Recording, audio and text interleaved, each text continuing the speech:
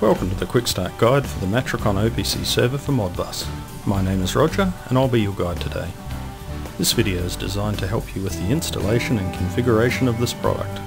Firstly, please ensure that you are logged in to Windows as an administrator user. Start by running the installation program.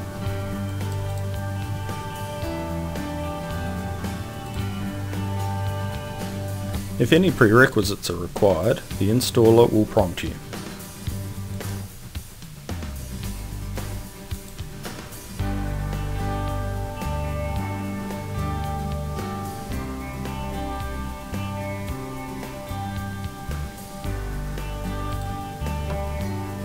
Read and accept the license agreement.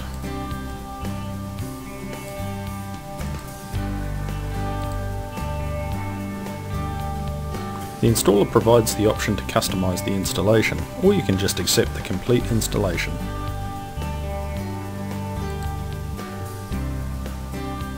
You can change the installation location and customize the Start menu folder name.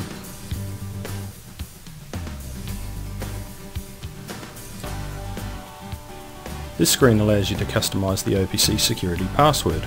Most users will not require this, so we recommend that you leave it as the default.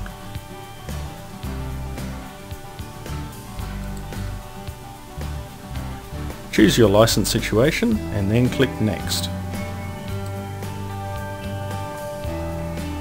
Click Next to begin the installation. This part may take a while.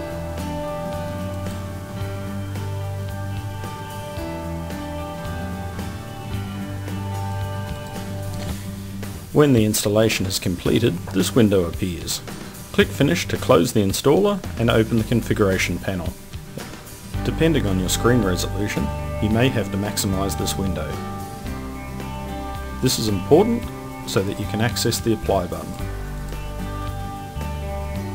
Click the New Node button, then choose the option that suits your connection type.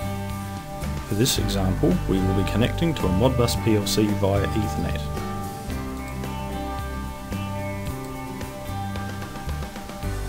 Ensure the PLC is configured as a Modbus slave.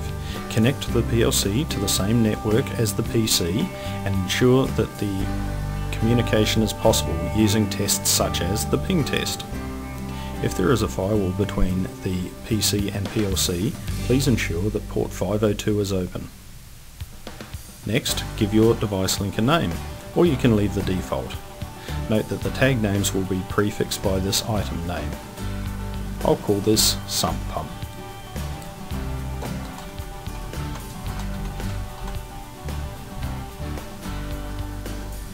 Next, enter the IP address of the PLC. I'm using localhost because I'm connecting to a Modbus simulator that is installed on my PC.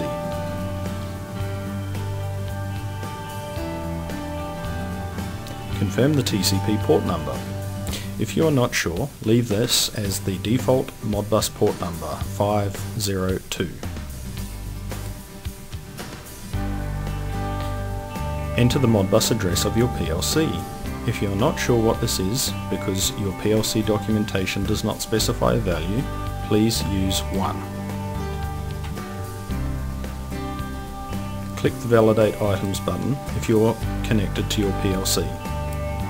When you add items in your OPC client, the OPC server will check if the items exist in the PLC before allowing them to be added. The rest may be left as the default values. Notice the automatic tag configuration drop-down menu.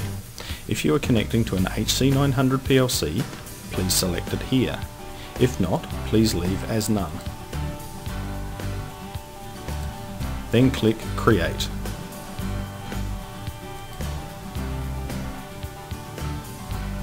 You will see that a new device has been added to the left-hand navigation tree. Because this OPC server runs as a Windows service, we can now close the GUI as the configuration is now complete and the OPC server will continue to run in the background.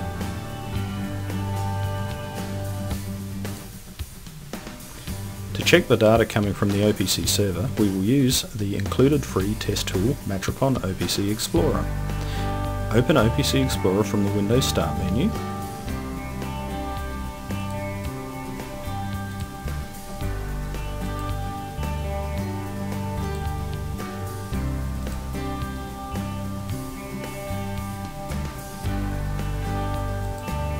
Connect to Matrikon OPC Modbus.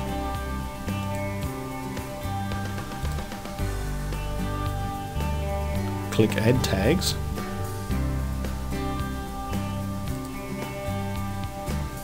Then expand the folder for the register type you wish to add. In this case, I want to add a digital tag. So I'll expand file type 0. Notice that this OPC server does not contain a browse list. Hint items are provided instead. If you wish to build your own browse list, this can be done using the built-in alias functionality. Please search the user manual for aliases for more information on this.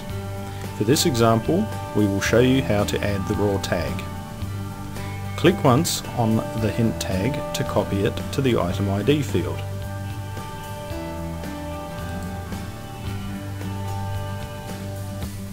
Remove everything after the colon and replace it with the register number you wish to add.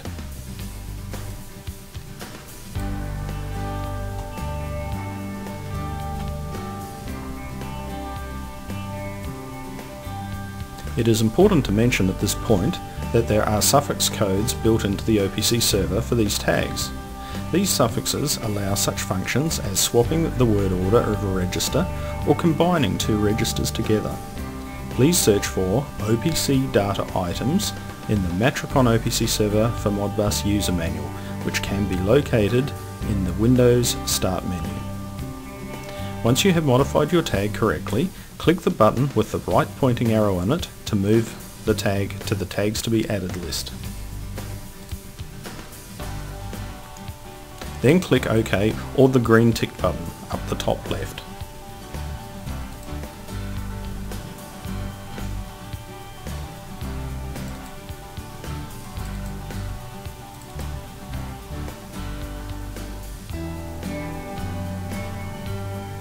If you have successfully connected to the PLC, the qualities will be good non-specific and the tag values will match what you have in the PLC.